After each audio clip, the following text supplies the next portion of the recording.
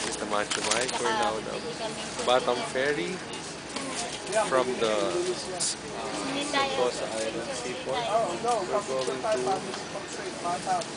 Batam, Indonesia, which is about 45 minutes to 1 hour via this fast speed catamaran ferry. Okay, so this is the view of the terminal, ferry terminal of Singapore. It's both the terminal for ferries to and from Indonesia and Malaysia, the islands, and this is on the left side, the right side. Okay, this is the ferry building, and on the right side is the cruise terminal where the international cruise ships dock. Okay, look, and this is the view of the terminal. It's near Sentosa Island in Singapore. And paano now the bound for Batam Center in Batam, Indonesia. And me, Macho Mike. Going to Batam, Indonesia for a day tour, a revisit. The last time I've been here was like 10 years ago. And beyond the horizon there, that's Sentosa Island. Resorts World Complex Sentosa Island. With, what else? Universal Studios.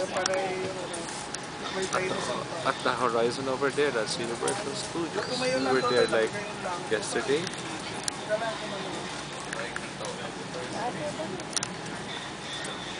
And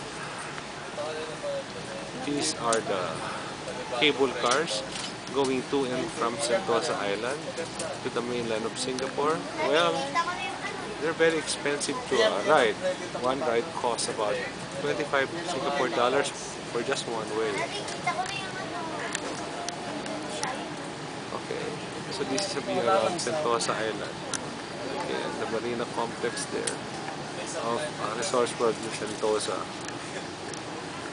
And approaching beneath us or beside us is another ferry. Okay.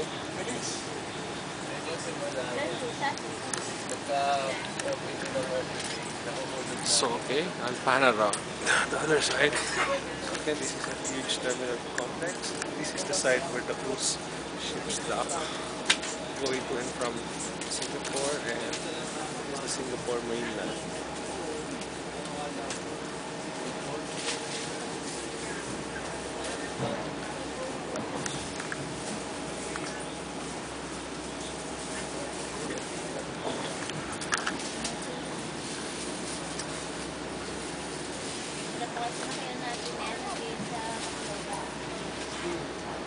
Okay, again, Macho Mike, signing out.